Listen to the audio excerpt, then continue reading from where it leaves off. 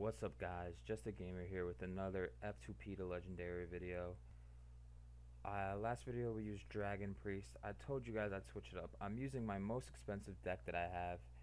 I got pretty lucky on packs and I have Lich King right there. I was able to craft that actually, but I have the 9 drop that's 3/7, and when it dies it respawns all your taunt minions.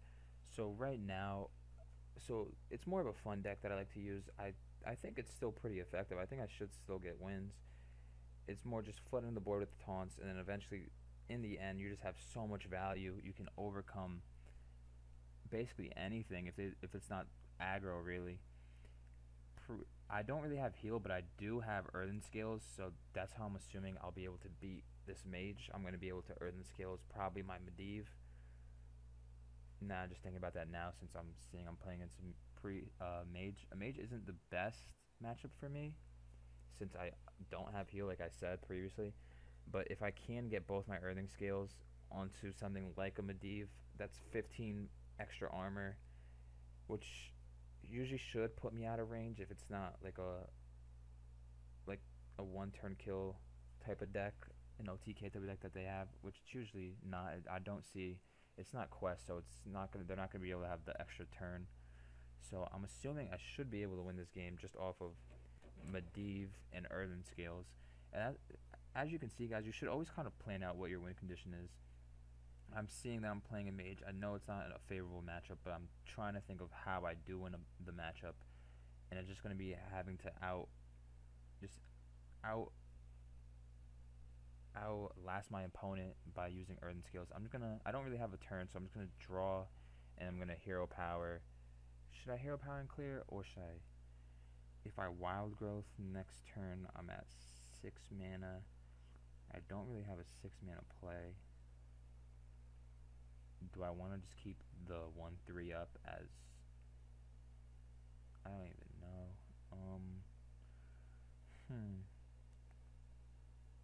I think next turn wild growth might be a little better if I don't have a turn 5 play. I still have the 1/3 on board. I'll be able to wild growth and maybe hero power something, maybe draw something that'd be easy, that would be playable. Yeah, I don't think it would be a good choice wild growth in there, but I'm not too sure. He plays he plays this card, which is usually used in quest matchups to add another random spell, and he had Babbling Book, so I'm confused if he's playing the quest package and just didn't play down the quest yet, which I'm assuming is what he's doing now. Yeah, okay, so it is the quest. So he did get one less value from not putting down the quest and using the coin. But now I'm a little bit worried because he does have the 1 turn kill potential. So now I kind of have to switch up how I'm thinking. I kind of have to move a little quicker. I can't just outlast him. I'm just gonna put down the taunt minions. Hopefully next turn I can get off a Bone Mare on one of them. Just start pushing some damage. This definitely is not an ideal matchup for me since he does have the 1 turn kill potential so even my earthen scales doesn't really help me since he has all time in the day to just throw fireballs. So I am a bit worried. I'm going to Bone Mare that one, check for Vaporize, hit him 5 in the face, see what he does. I'm assuming he's going to have to double trade into my minion and then probably fireball it, or I guess he's just going to rely on the mirror images to hold down the door. He frostbolts it actually, which isn't going to kill it, but I guess he's just trying to stop it from applying pressure. Smart by him. I don't think trading into it this turn would be correct by him. So he does trade into it. I'm just gonna Primordial Drake, 5 to the face, clear his whole board. Now I'm vulnerable to I'm vulnerable to Flame Strike. It's really it. He has Flame Strike from Battling Book. Jeez, that's pretty lucky by him. I'm gonna Medivh now. I'm just gonna get the Medivh down, apply more pressure. 7/7. Hopefully he doesn't have any weapon tech. I don't think they run weapon tech in that deck, since they're so revolved around just getting random spells. And I'll be able to pop him if he can't clear any of my minions. He does have the 8 armor once I attack, so I'm not going to be able to pop him actually. So now I'm just thinking I play down some smaller taunts and I shell shift it.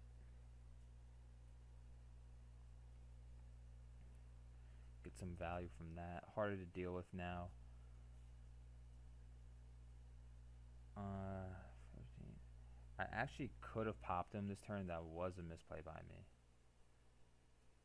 I could have shell shifted, swiped, and then hit him with my Atiash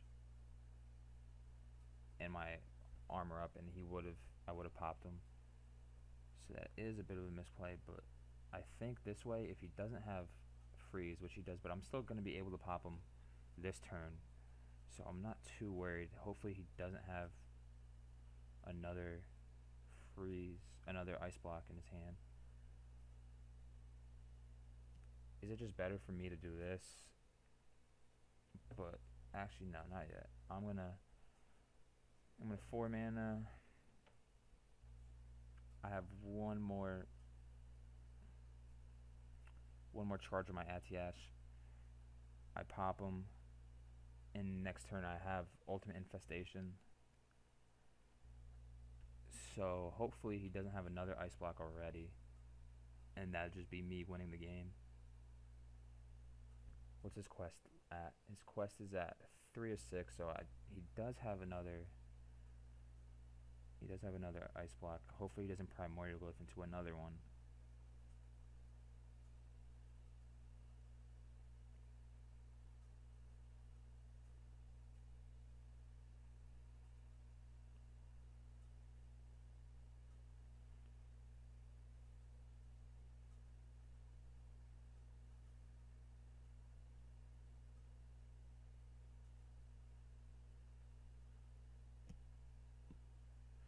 Right now I'm thinking, I actually can't.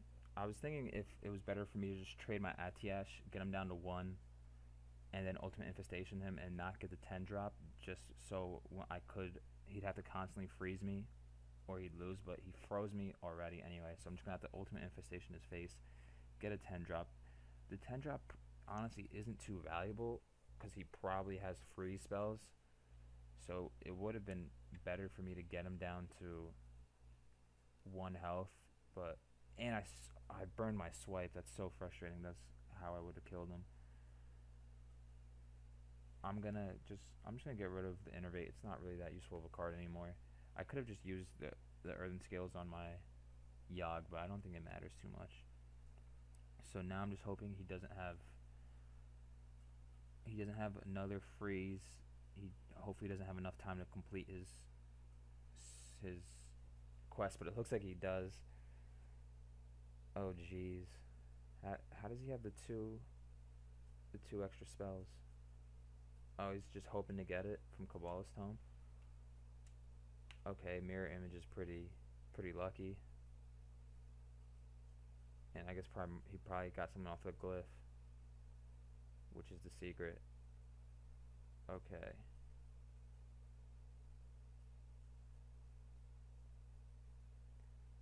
I don't think. Hopefully he doesn't have Antonitis, and if he does, he does win. Because yeah, he still wins if he has Antonitis. So hopefully he doesn't have it. That's all I can bank on, and he has it, and that's why I hate playing this matchup. Literally, it doesn't matter how good you play. They just draw what they need. They have 2 ice blocks. They have the Antonitis. They have everything, and you can't really win. That's a concede. But you can see the power in this deck. I was controlling the game pretty well. If he if he just didn't get if he didn't have double ice block, and if he didn't just have his full combo that soon, I would have won pretty easily. Maybe it was a mistake me not popping him earlier, because it's always a race against time against quest mages, and you always want to pop him as early as possible. That was probably just a misplay by me. I should have popped him earlier instead of just going for more value, because more value with a shell shifter on those taunts doesn't really get me anywhere, since they can just freeze. It's a constant freeze of your minions with Frost Nova and Blizzard. So that was a pretty big misplay by me. I guess I should have just went for the early break of the ice block. That's my mistake. You know, you win some, you lose some. You just always got to think about it and learn from the game. I'm going to full mulligan this against Warlock. I don't know what type of Warlock it is. It's probably Death Knight Warlock, but none of those cards are really useful right now. And if it's Zoo, I definitely want something to be able to deal with a little bit of the early game, like the 2 drop right there. So I'm just going to full mulligan. See what type of deck he has. You can usually tell by the first couple cards they play, so he just passes.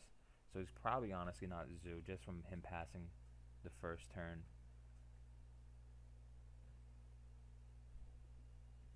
The Voidwalker doesn't really tell you too much, because people use that in the Death Knight package as well. So I still can't put a read on his deck. But I'm just gonna play down the 1/5, just to make sure if he is Zoo, he can't just overpower me in the early game.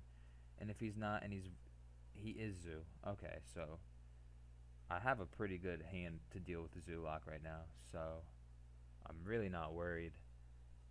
I'm just gonna go for the 3 damage, no value, kill the Flappy Bird. No point in going for the 1 damage draw card, making it more difficult on yourself, risking it hitting your face and just snowballing into something you can't deal with. I don't know if I should trade or I shouldn't.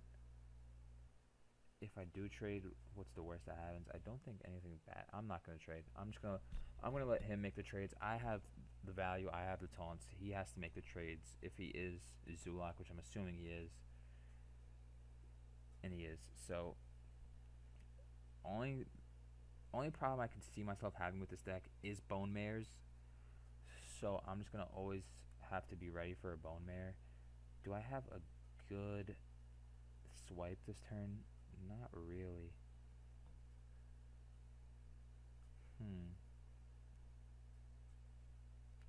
I don't really have a good play this turn. I can swipe. I can swipe. I'm just gonna swipe this. Do I swipe that? I'm gonna swipe this coin, earthen scale.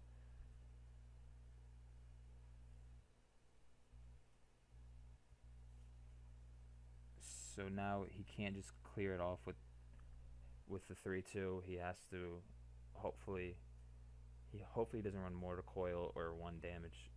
Yeah, so that's decent for me. Hopefully, yeah, he has to trade off that, which is amazing for me. Now his biggest threat so far in the game is dealt with. Hopefully I can draw. Okay, that's not bad. That's a pretty good draw. Now I can Spreading Plague. Okay, so now I'm feeling pretty good. Next turn I still don't have a play, but if I can just get to turn 7, I can Curator. Turn 8, I can Primordial Drake, and then probably be looking pretty good. Hopefully he doesn't have Doomguard.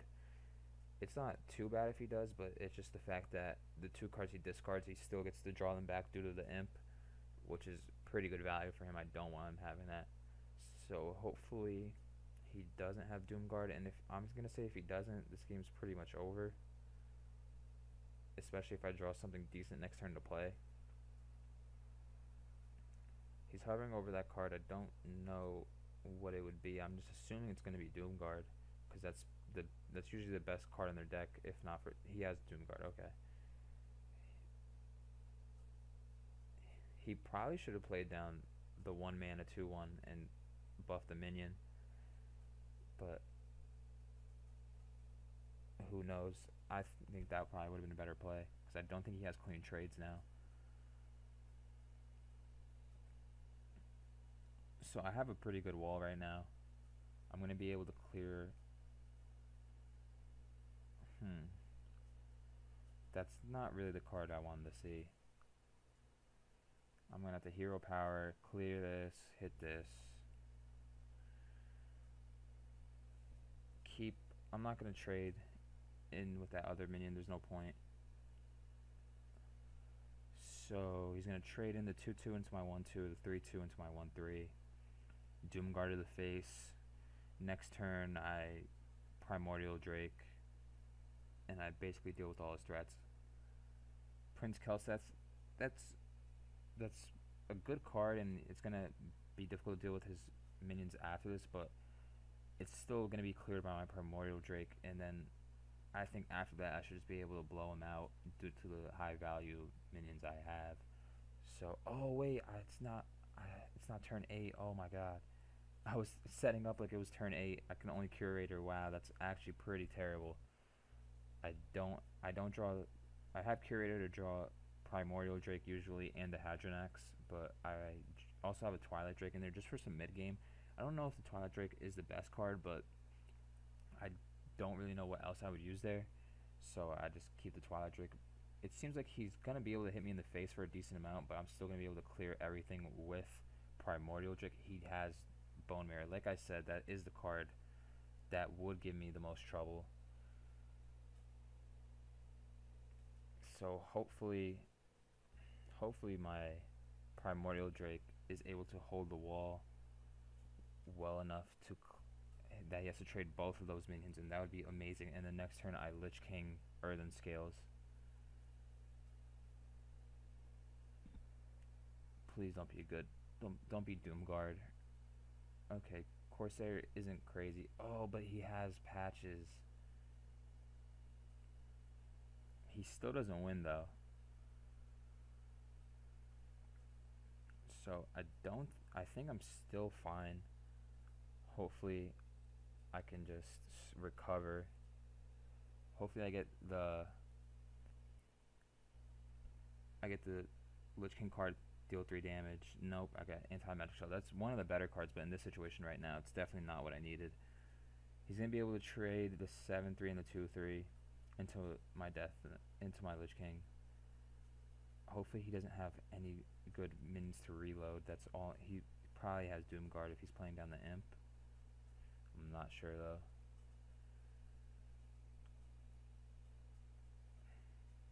Okay, so far he probably has the 3/3 in his hand actually. No, he doesn't. Okay. Oh, geez, that was such a good card for him to draw.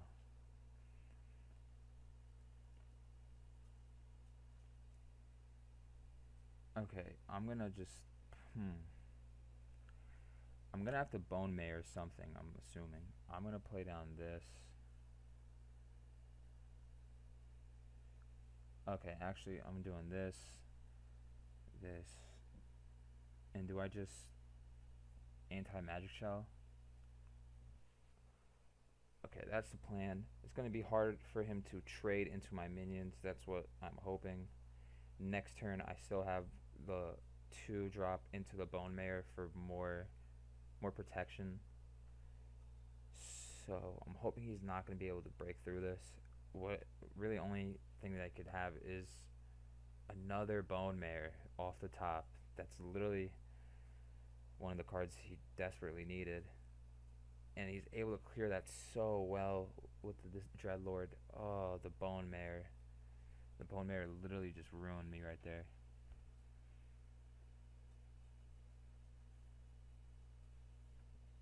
I'm just gonna keep trying to build up this wall.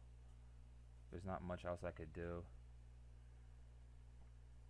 He's able to kill each and every one of these minions and still hit me for 1 in the face, and none of his minions die, so I don't really know how I come back from here. The double Bone Mayor draw for him, especially right when he needed it, was insane. If he didn't draw that Bone Mayor, I would have been able to full clear him and play down probably the HADRONOX or the Bone Mayor myself and just start pushing and regain the board and probably win the game. But that Bone Mayor draw really hurt me. And this Malchazar's Imp is just getting him so much value. It's insane. I'm pretty sure I lost this game. He's gonna trade, 6 damage to the face. Another Despicable Dreadlord. This is definitely not how you want it to go, but he just drew the cards he needed when he needed them. And there's not much you could do about that. I don't see how I win this. I don't think I can. I don't. Swipe does nothing. Maybe another Primordial Drake, but that's not Primordial Drake. That's Medivh. If I drew Primordial Drake, I actually could have maybe recovered, but that is not Primordial Drake. That is Medivh. And HADRONOX is such a good card, but such a bad card. Maybe if it had Taunt and they have to attack it, it would be such an amazing card, but it's just no Taunt. He can just hit. It just goes straight through. Like, it's just such a card where you have to be ahead on board or you lose. So that's a loss. It happens. Double losses this match. It's not what you wanted, but you can kind of see the potential in this deck. Against the mage, it was just unfortunate that I didn't pop him as soon as I could have. I was just a misplay by me. And there it was just, he drew bone. I said in the early game, I said Bone Mirror was going to be the difficult part to deal with, and he just drew Bone Mirror every time right when he needed it. And if he didn't, I definitely would have ran away with the game. But it's just unfortunate that's what he drew. That's 2 losses. It's obviously not the greatest deck, so I'm not too surprised and disappointed. We'll start climbing with a better deck tomorrow. Probably Dragon Priest again, or maybe Evolve Shaman. I still haven't used the Priest. I mean, not the Priest, the Hunter. So I might use the Hunter, just show that. But I'm not sure. I'm sorry about the losses, guys, but it happens. Please like and subscribe if you enjoyed the video. And I'm out, guys. Peace. Thanks for watching.